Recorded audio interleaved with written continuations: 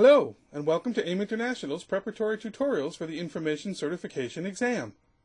I'm Steve Weissman, Principal Consultant at Holly Group and a certified AIM training instructor in the realm of content, process, and information management.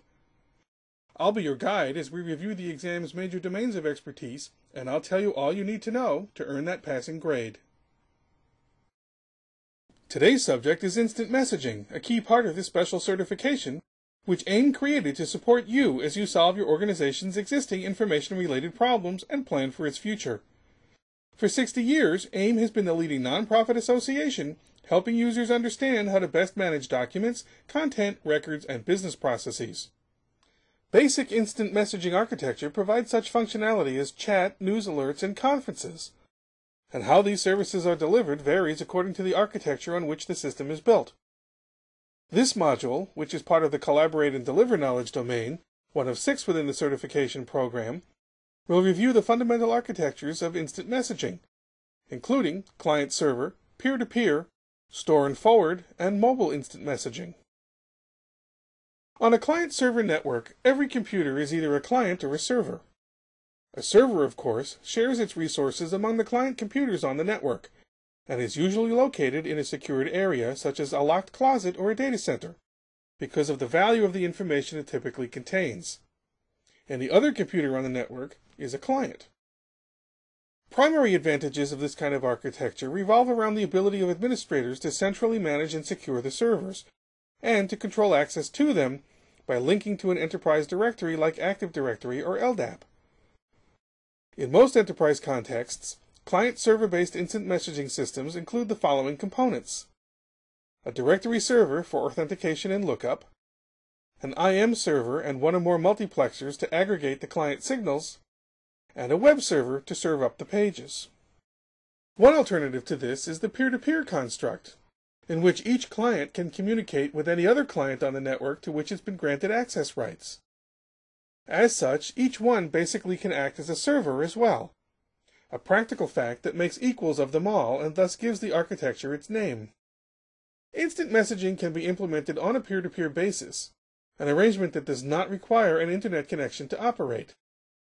This adds a high level of privacy to this type of instant communication, ensuring that no one else but the intended recipient will be able to read the contents of your instant message.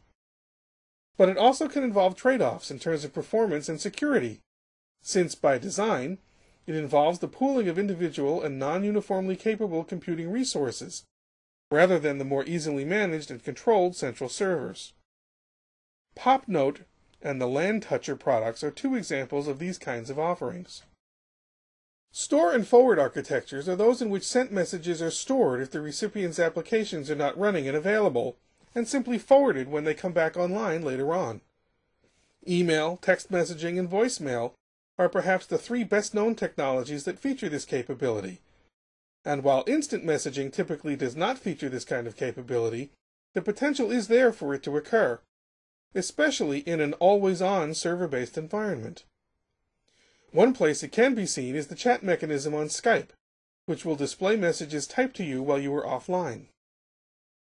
The proliferation of Wi-Fi and Internet-enabled mobile devices is putting instant messaging in the hands of those who are not in front of their computers, as there are dozens of IM client applications, web messengers, and text messaging-based options available for those kinds of products. The technology that allows instant messaging services to be accessed this way is called, cleverly, Mobile Instant Messaging, or MIM. Making it available is more than merely creating an interface that runs on the mobile platform, however, as there are major factors to be considered along the way, including radio bandwidth, device memory, availability of media formats, virtual or physical keyboard, display resolution, CPU performance, and battery power.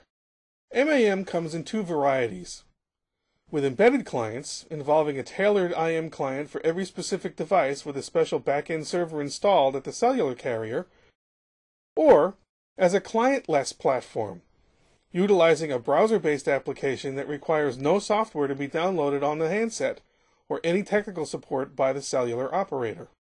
This module has reviewed instant messaging's fundamental architectures, including client-server, peer-to-peer, store and forward, and mobile IM. Having completed it, You may next wish to explore the section on telecommuting support. The material you have just reviewed is part of a broader program of study that prepares you to take the Information Certification exam. This proctored test consists of 100 multiple-choice questions and is delivered electronically by Prometric. You'll have 2 hours to complete it, and upon passing, you'll earn a professional certification that's valid for 3 years.